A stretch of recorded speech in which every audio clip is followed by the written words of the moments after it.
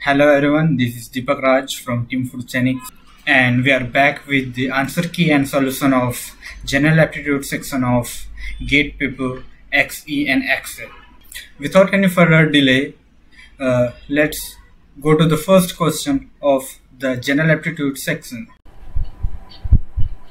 So the first question is, if theta is the angle in degrees between the longest diagonal of the cube and one of the edges of the cube, then cos theta is equal to.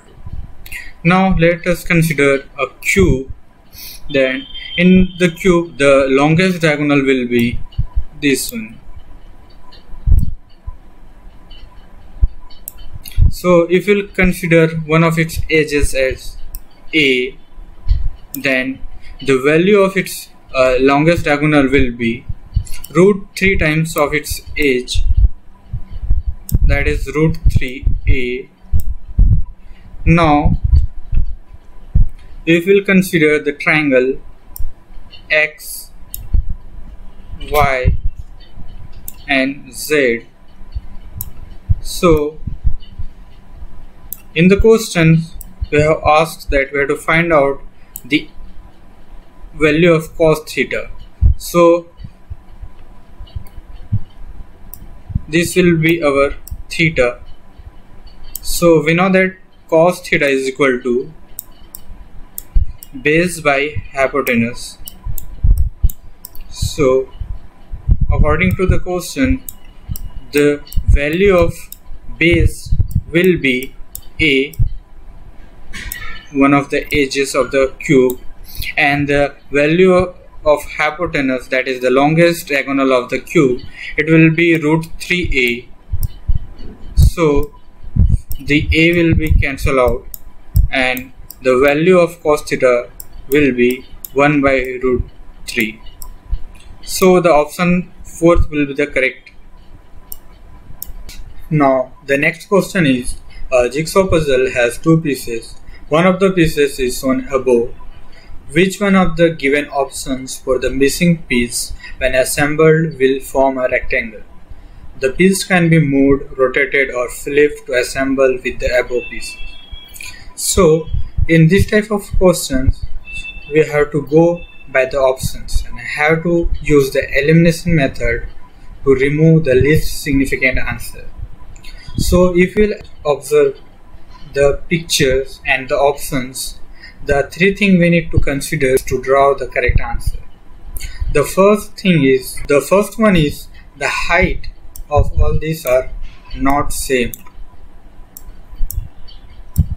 So if we'll see the options, in option 4 the height, this height is same for these 2.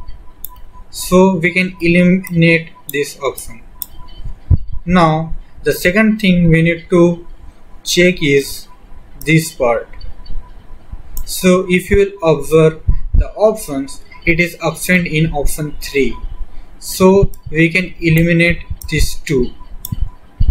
Now the third thing we need to observe is the orientation of this part. So if we'll check remaining option, that is 1 and 2, in option 2 it is flipped. So the remaining option is the option 1, which is the correct one and which is perfectly completes this figure to form a rectangle.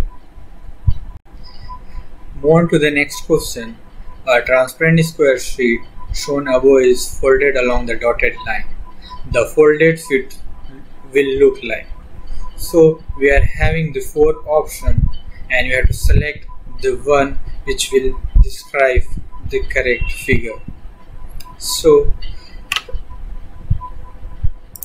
if we'll apply a trick and if we'll consider this dotted line as a mirror, so if we'll draw the mirror image of this part in the right side, we'll get our answer.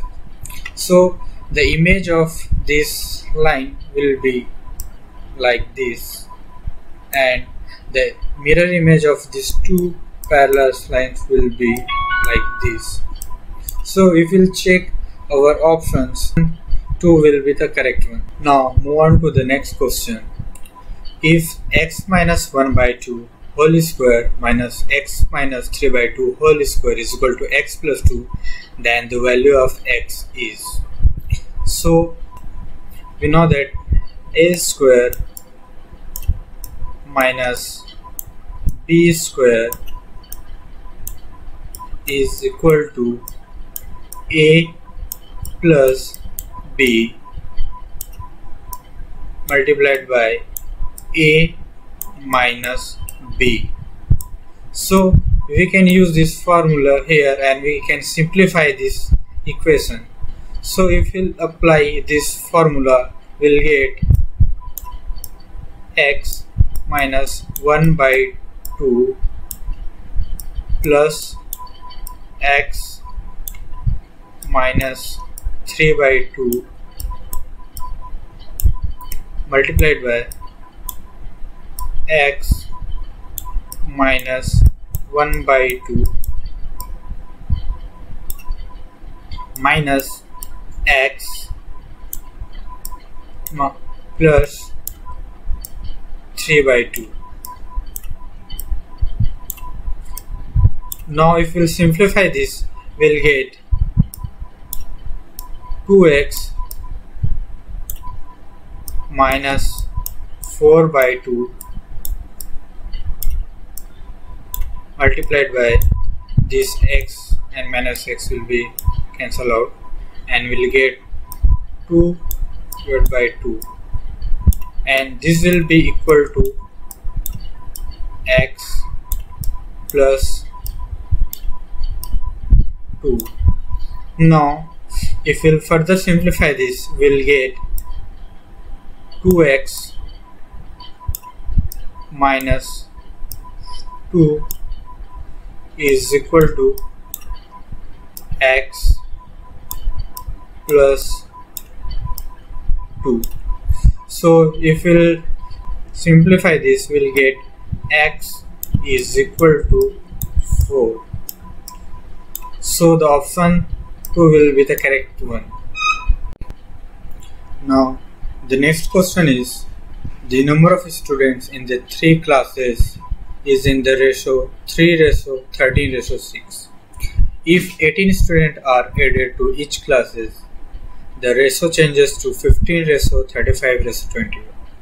The number of students in all the 3 classes in the beginning was. So here, if we'll consider the common factor as x, then according to the question, if we'll write the equation, so we'll get 3x plus 18 and 13x plus 18, then it should be equal to 15 by 35 as per the given condition. So if we'll simplify this, we'll get it as 3 by 7. So if we'll cross multiply this, we'll get 21x plus 126 is equal to 39x plus 54.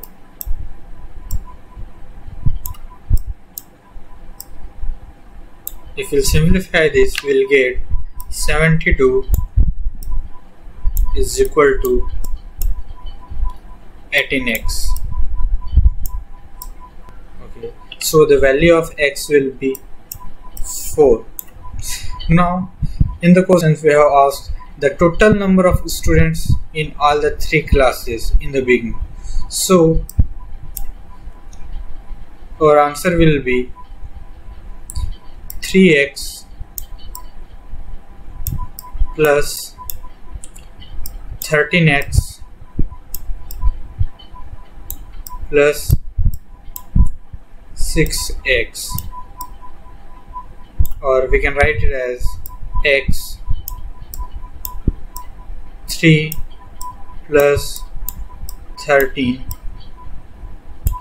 plus 6. So it will be x multiplied by 22. So we can put the value of x as 4. So 4 multiplied by 22, it will be 88. So the option A will be the correct one. The remaining questions will be discussed in part 2 of solution series of General Aptitude. Please have a look at that. The link is given in the description box. If you have liked the video, please like, comment, share and subscribe, and also click on bell icon for future notifications.